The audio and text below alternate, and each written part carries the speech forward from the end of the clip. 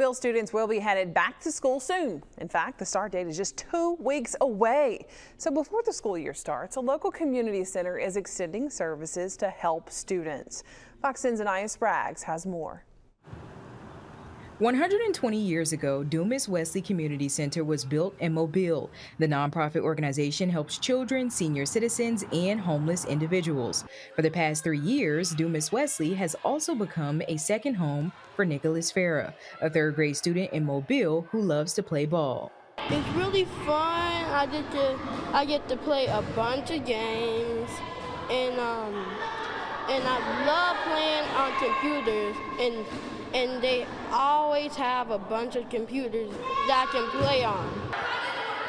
Computers aren't the only reason Farah keeps coming back to Dumas Wesley. With school around the corner, Farah is also looking forward to the community center's free after-school achievement program. The after-school program is really fun. They feed us, we get to play in the gym, we get to do a bunch of stuff. Food and games are not the only services provided during the after-school program. We have a STEAM curriculum where we partner with community partners that come in and teach life skill classes. They have homework assistants. We partner with Feeding the Gulf Coast, which provides a meal.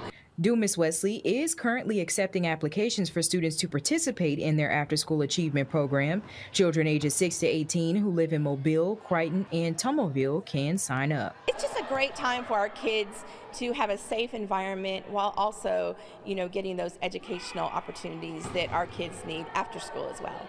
In Mobile, Anaya Spraggs, Fox 10 News.